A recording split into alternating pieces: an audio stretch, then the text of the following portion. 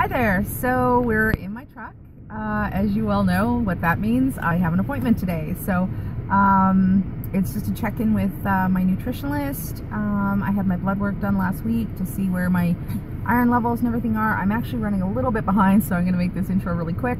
I'm hoping to be released from the clinic today where they don't need follow-up care, and then I can move on to my skin removal surgery. So as always, I'll sneak you in to try for my weight, and yeah, I will see you when we get out. So in kilograms it's 77.2, and in pounds it is 170.3.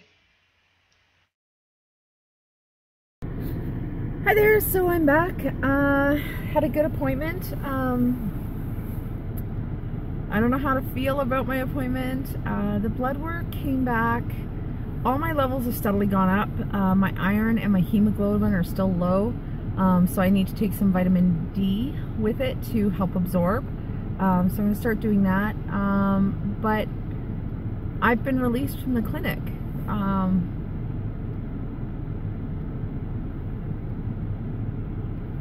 I don't know why this makes me as emotional as it does. I think it's just such a long road that now that it's over, I'm like, wow.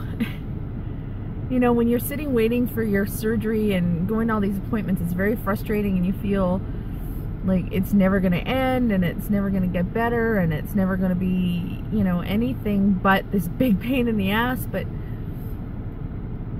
now that I'm on the other side, it's weird, you know, it's like the safety net's gone.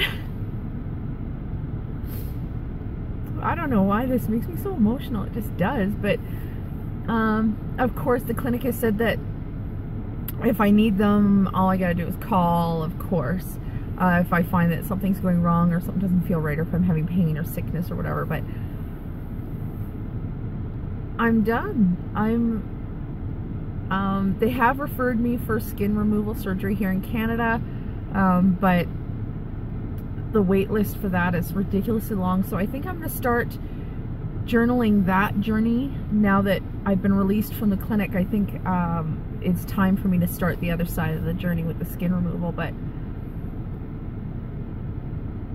you know, I never thought I'd be upset about not having to come here anymore. But you know, like, Joanne is my nurse, Lee is my nutritionalist, Dr. Kanji did my surgery, but prior to that I met with Dr. Birch for my surgeries.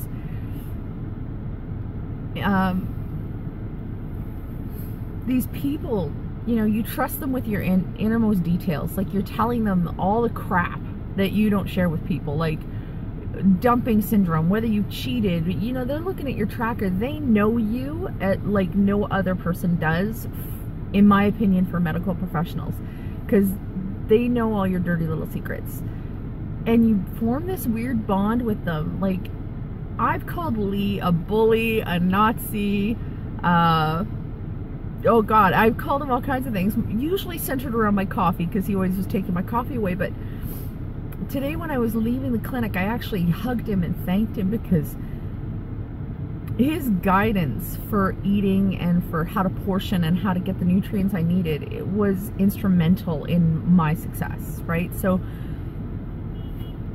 you know, to the Edmonton Weight Wise Clinic, you guys are doing great work, and although we get frustrated and we get angry with you and frustrated and angry with ourselves, you know, what you're doing is saving lives and saving self-esteem. Like, it's, and I thank every one of you for, you know, and, you know, I didn't see much of my surgeon. The surgeon's almost incidental to this journey. You know, everybody talks about seeing the surgeon, but these other people are really what make it for you to make it successful. So thank you so much. And anyway, I don't know if any of them watch my videos, but whatever.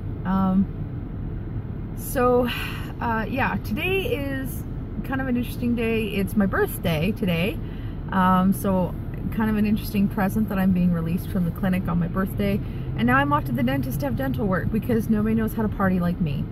So I'm off to the dentist, and yeah, I will post my next video about my steps for skin removal surgery soon. So motivation is a choice, not a feeling. Bye guys.